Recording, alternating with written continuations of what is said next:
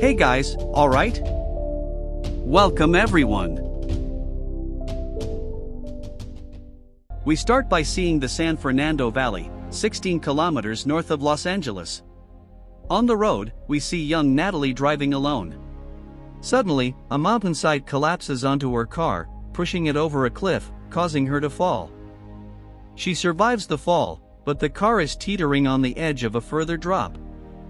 Moments later, a helicopter arrives, and a reporter interviews firefighters, one named Jobs and another Marcus.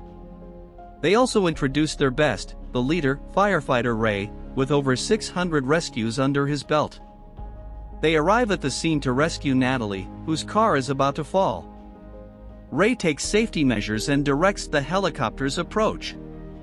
His assistants begin the rescue and descend to retrieve Natalie. Jobs secures a cable to the car, but it slips, leaving him trapped, prompting Ray to continue the rescue. He quickly grabs Natalie and orders the cable cut from the car, freeing Jobs and saving everyone. At the California Institute of Technology, Professor Lawrence talks about earthquakes, one of which occurred in Japan and shifted an island a little over 2 meters from its original position. He mentions the largest recorded earthquake was a magnitude 9.5, generating tsunamis over 20 meters high. In his studies, he discovered that on the San Andreas Fault, which runs beneath California, earthquakes occur every 150 years. However, he warns these events are overdue, but it's only a matter of time before a new impact occurs on the tectonic plates. In the seismology lab, researcher Kim shows Lawrence some magnetic data captured by their sensors in regions around Las Vegas, which preceded some tremors. With this information, they can predict the next tremor, so Kim suggests they should study the area. Back at his home, Ray calls his daughter Blake, who lives with her mother, as the parents are in the process of divorcing. Ray spends time looking at his daughter's things and finds a memento from when they were a complete family. At a dam, the two scientists check if their equipment is effective and happily discover they can predict tremors. Unfortunately, the sensors suddenly capture high magnetic signatures, followed by a massive magnitude 7 earthquake, cracking the dam's walls. People flee in panic, and as Kim tries to leave, he sees everything collapsing. He sees a little girl and takes her with him but can't reach Lawrence. He throws the girl to his colleague, while he gets trapped on an iron bar and, unfortunately, is swept away by the debris in the water. This leaves his friend stunned and paralyzed by the loss. Back to Ray, he is informed about the tragic event and then visits his daughter Blake's house, where his ex-wife Emma lives with her current husband Daniel. Ray apologizes to Blake for not being able to take her to the volleyball game, but Daniel says he will travel for work and can take her to college, so she agrees. They say goodbye, and before leaving, Ray leaves his daughter's bike with Emma, agreeing to sign the papers she sent.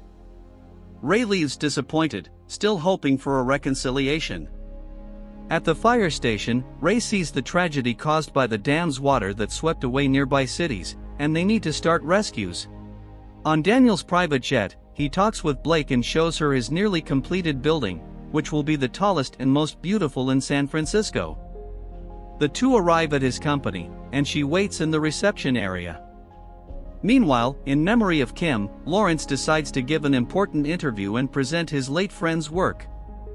Suddenly, his assistants call him and show data confirming that the San Andreas Fault is about to suffer significant impacts. Lawrence analyzes the maps and, based on the information, predicts that the San Andreas Fault is about to collapse. This shocks everyone present, and Lawrence orders them to notify everyone. In the reception of Daniel's building, Blake meets a young man named Ben, who is nervous about a job interview. Soon, Ben's brother Ollie arrives, accompanying him on this journey. Knowing his shy brother, Ollie asks for Blake's number to give to Ben, leaving him even more embarrassed. When Ben is called for his interview, Ollie stays and talks with Blake. While Emma is talking with a businesswoman, Ray calls her and apologizes for his unpleasant behavior earlier. She forgives him, but suddenly everything shakes, and the building sways. Emma is terrified and tells Ray where she is, so he heads to the location, witnessing the beginning of destruction on the way. In the laboratory, Lawrence realizes the severity of the earthquake, predicting magnitudes between 6 and 11 on the Richter scale. The worst is yet to come, as data shows the entire San Andreas fault will be affected. Meanwhile, Blake bids farewell to Ollie and leaves with Daniel. However, in the parking lot, they are startled by a tremor and, fearing the worst, speed up the car. Unfortunately, the building suffers significant damage, and they crash. The driver is crushed, and Blake is trapped in the back seat. Daniel exits the car, promising to get help, leaving Blake even more terrified. He approaches a security guard for assistance, but the panic among the people is overwhelming, and many die as walls collapse. Daniel, frightened for his life, decides to leave the building. Ben, seeing Daniel leave alone, decides to go after Blake. In the helicopter, Ray notices the city shaking and buildings collapsing. Emma tries to convince people to go to the rooftop, but no one follows her due to the overwhelming panic. She makes it to the rooftop, but the building continues to collapse, and she falls along with the debris several floors below. Fortunately, she survives and climbs to a visible point for Ray, who soon arrives to rescue her. Ray launches the rescue basket, and as a building falls next to Emma, she runs and manages to grab the basket before everything collapses on her. Ray then brings Emma inside and flies away, dodging collapsing buildings. The city is left in ruins after the tremor. Back to Blake, she calls her father and informs him of her danger, giving him her location before the call is cut. Ray tells Emma he's going to rescue their daughter. Blake is terrified, but fortunately, Ben and his brother find her. They try to free her using their strength, but the debris above the car is too heavy. Ben thinks quickly and uses a hydraulic tool to lift the weight, but it's not enough. However, using his intelligence, he deflates the tires, lowering the car enough for Blake to free herself and escape before it's crushed. They're relieved, and she thanks them for the rescue.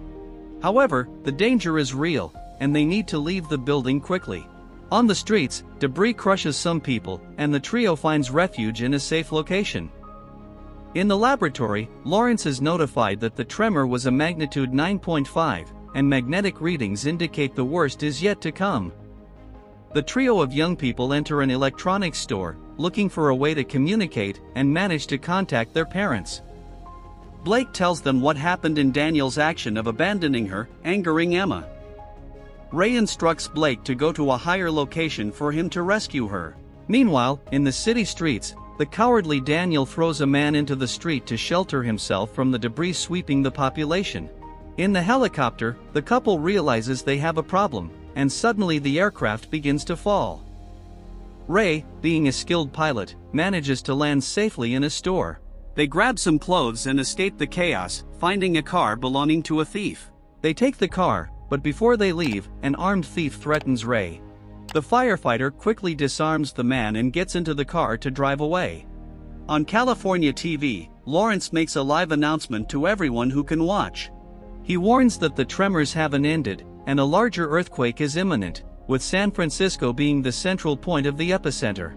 On the road, the couple talks in the car when Emma alerts Ray to something. Ray stops the car and gets out, observing a large crack in the ground, identifying the San Andreas fault, which prevents them from passing. Ray reverses a bit and asks an elderly couple with car trouble if there's a way around the fault, but the man says only by going back 100 kilometers. Recognizing the man's cap, Ray inquires about a parachuting school, and in exchange for guiding them, they give their car to the old couple.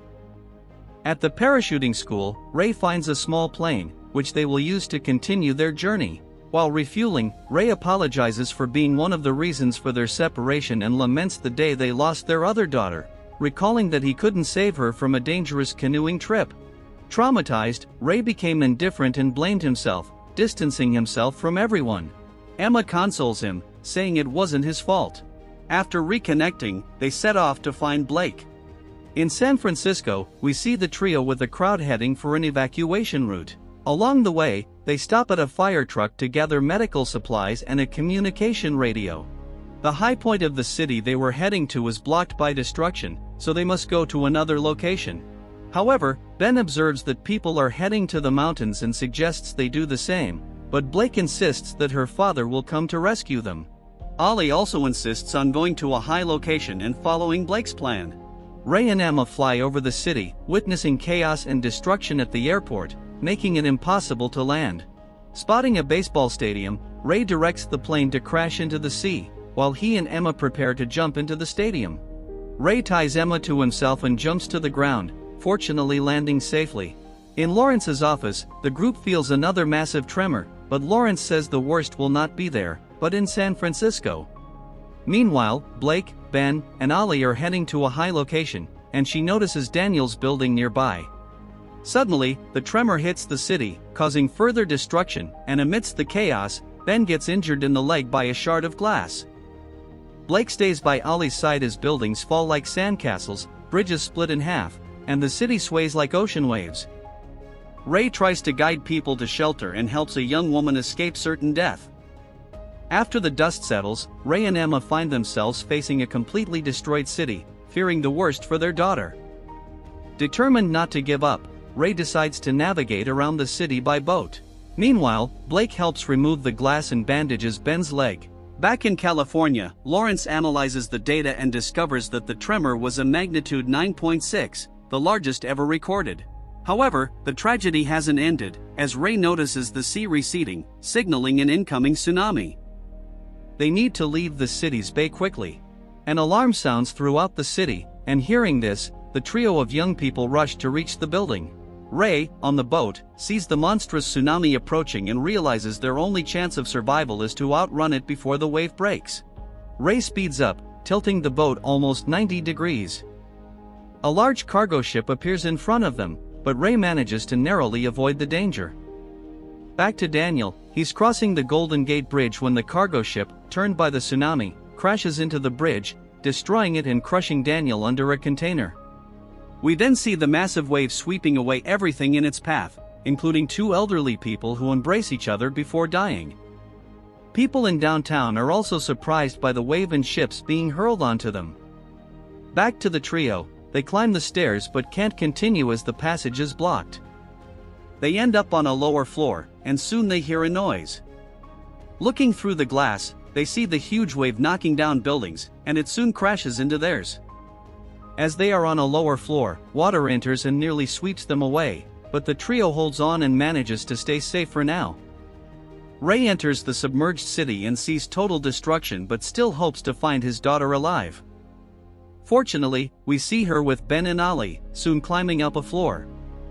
While Ollie looks for something useful, Ben admires Blake's talent for taking care of herself and others.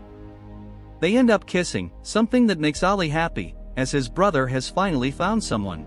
When the little boy goes to fetch water, he sees two adults in a boat, and when Blake goes to see, she realizes it's her parents. Unfortunately, they can't get Ray's attention, who soon drifts away. Suddenly, a green light catches Emma and Ray's attention, and when they turn around, they see their daughter nearby. A joyful reunion, but the young people are not safe. With the building shaking and now sinking some floors, water enters the floor causing panic in the young people. Fortunately, Ben grabs his brother and takes him to safety. He even tries to go back to look for Blake, but the water soon covers the entire floor. Outside, Ray tells Emma to wait, as he will go to rescue their daughter, then kisses her and dives into the water. Inside the floor, we see Blake with a flashlight looking for a way out, but she can't find one, as the door has debris blocking her exit. Ray finds her and tries to clear the door, but fails. Ben leaves his brother on the floor above, asking him to wait, as he will look for Blake. Unfortunately, this heroic action is interrupted, as the building sinks a bit more, making Blake's floor completely submerged and Ben unable to help her.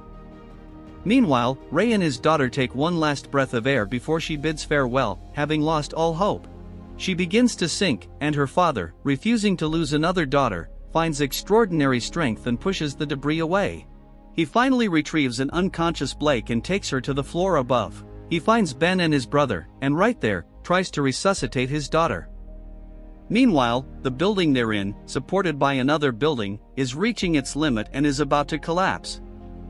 Ben grabs an iron pipe and tries to break the glass. Seeing this, Emma observes the situation, and then rushes to use the boat to break the glass and reach her daughter. Everyone gets into the boat, and Emma accelerates as the building starts to collapse on them, but fortunately, they escape alive. After getting to a safe distance, they anxiously watch Ray, struggling to revive his daughter, who appears lifeless. A moment of profound sadness as they face the prospect of losing their last child. But Ray doesn't give up and continues to perform first aid. Thankfully, Blake breathes again and wakes up, embracing her parents, leaving Ben and his brother happy, and Ray relieved, having saved his daughter this time. On the other hand, Lawrence is relieved that the nightmare has finally ended, as news broadcasts worldwide report the destruction. Hours later, we see Ray and his family, along with the two brothers, in the mountains where the army has set up a support camp for the population. They look out at the destroyed city but also see ships from other countries arriving to assist.